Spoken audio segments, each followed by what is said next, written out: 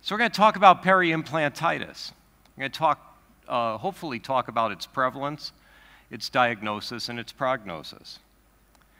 So when we think about peri-implantitis, we probably also think about the analogous term or the first cousin, which would be peri-implant mucositis, which would be inflammation of the soft tissue that surrounds an implant without any changes in the bony support to the implant.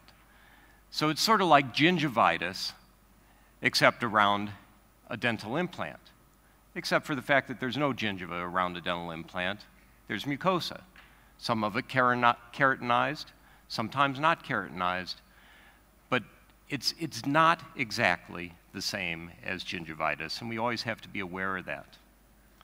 Because if it's not exactly the same, it doesn't have to have the same etiology. It doesn't have to have the same prognosis, the same interventions. It may not be logical to always work in that direction, and that's part of the theme of this talk this morning. So if we think about soft tissue inflammation without changes in the supporting bone, you can see this red rolled margin on the crown that exists on the implant in front of you. So when does it become progressive?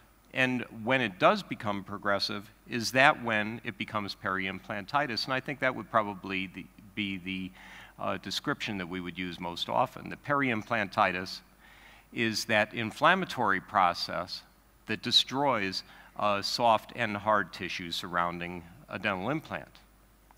Mombelli was credited with coining this term. And it's interesting because I saw him speak just a few months ago, and he was almost apologetic for the coining of the term.